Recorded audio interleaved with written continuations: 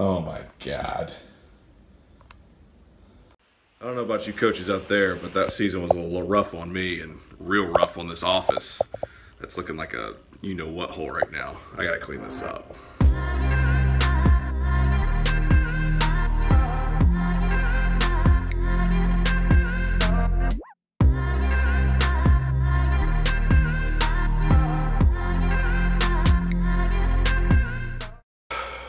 That's a lot better. I feel better now. Don't they say something like cluttered desk equals a cluttered mind? I don't know, it sounds like that should be a saying. But anyway, I'm back. Didn't do any videos over the season. Hate I didn't, wish I could have. Hopefully next year I'll be able to, now that I kind of get more of in a routine, know exactly how things are going to go. If you watch some other videos, keep up with me on social media, you know that this was my first season at a school called Hebron Christian Academy, working for Jeff Saturday, former Colts center. Worked with Peyton. Last season was at the Packers with Rodgers. Learned a ton from him, learned a ton from the experience. It was also first year as an OC, so I had a lot more responsibility on my hands. And I knew what came with being an offensive coordinator, everything that I had to do. I just wasn't quite aware of how I was going to do it. If you've seen some other videos, I've got 4 kids, 2 are young, and I'm grateful that I don't take this for granted because I'm one of the few men in the country that could say they coach high school football and get to spend a lot of time with their kids. Sometimes I think it's too much time, but when they're grown, I'll be glad I did. But anyway, so I couldn't do too much during the day. I didn't teach, didn't have any time, free period or anything like that. I was at home, wife is at nursing school a lot. So my choices were either early in the morning or late at night. And if you know me at all, early in the morning was not going to be an option. So basically, after the kids were in bed, stayed up even longer, watch some TV with my wife. Got to keep her happy, obviously. And then about midnight, I started doing practice scripts, evaluating yesterday's practice, working on call sheets, all that stuff watching film, all that stuff that it entails. And so my usual night was between 12 to 4 a.m. Working on everything. And not like I didn't sleep for 4 months. My kids do a good job. They sleep till 9, 10. So I got some sleep.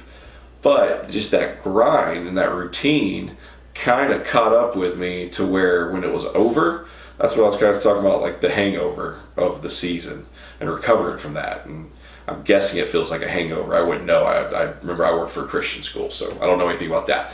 But anyway, again, I learned a ton. I'm probably going to do a video of things, go deeper into some of the stuff that I learned. But I want to keep this one pretty short, just kind of give you an update on how things are going, what we're going to do later in this off season. I'm really excited. My brain is switched to the quarterback development stuff. Last weekend, I got to work at a QBA camp with Darren Slack and a bunch of other great coaches. Got to work with 30-plus quarterbacks. Really got the juices flowing again to work with quarterbacks and go from there through this whole season, off season. So what I wanted to talk about today, give you some value, not instead of just telling you, hey, how's it going? This is what I've been up to, is what as a quarterback you should be working on. This is obviously for the parents to help guide their kids, coaches wondering what they should be doing with guys. So everybody's different, obviously. If you're a kid that had a deep playoff run and season just finished, take a few more weeks off. Take another week or 2 off. Okay, that no days off is crap. All right, you got to recover, you got to rest mentally and physically, because if it turns into a 365-day grind for you with football, then you're not going to be able to wake up every morning ready to go. And trust me, I see the joke about QB 365, but it's the mindset of being a quarterback 365 days a year that I'm trying to strive for you guys. Not every single day is throwing a football, doing footwork drills. That's ridiculous. So what you should be doing, okay, if you've had some time off, so maybe you're a freshman and your season was, your 9th grade season was over in like week 7, so that's 6 weeks ago, and you didn't do too much in scout team, so you're ready right now. You're ready to go. You want to get better. here's the best way to get better. You need to really evaluate yourself, how you throw the football, what you need to work on, because here's the deal.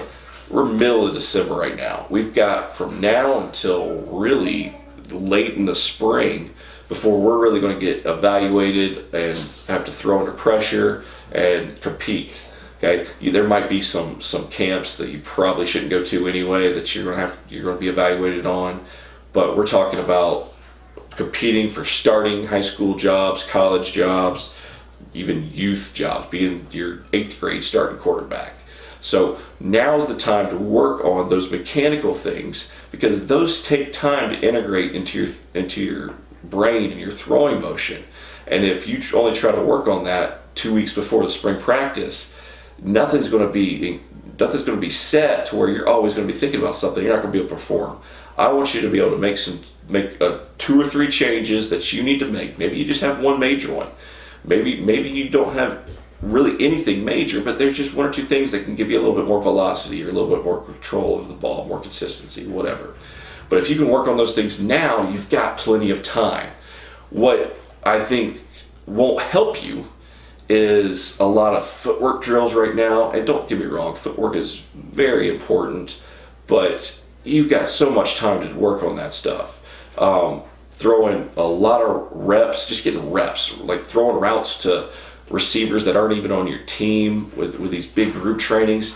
Those are like the empty reps that I'm not sure you're getting a lot out of. Make sure we're not confusing activity with productivity, right? I want you to be able to use this time to really get everything you can out of it. And you also should be in the weight room too, as long as you're obviously 7th, 8th, 9th, and older. Make sure you're lifting, because you want to build that strength up right now. Because when you get late, hotter months, that's when you're going to do a lot of the conditioning and things like that, and then you go right into the season where you get beat up for 3 months. So now is a good time to build that strength up, that power, and gain that weight to help you all through this off season and into next season. So weight room, work on those mechanics. If you want to do don't get me wrong, I'm not mad at you if you want to go work a lot on footwork and pocket presence and escaping the pocket. But if there's issues with your throwing motion, now's the time to work on them, because if you don't, they're always going to limit you. Don't try to wait until April to try to work on that one thing that you know is an issue. If you play other sports, I get it. You've got to look at yourself and your schedule and your year and figure out when you can devote time on that. I'm not saying don't play basketball or anything like that, but if you've got the time right now, you really need to put that time and effort and thought into how you throw the football, how you need to improve. If you need help with that, any guidance, obviously I'll be able to help. I'll put all my info at the end. Make sure you're keeping up. Hit that subscribe button if you're watching this on YouTube. Follow me on all the social medias. They'll be at the end.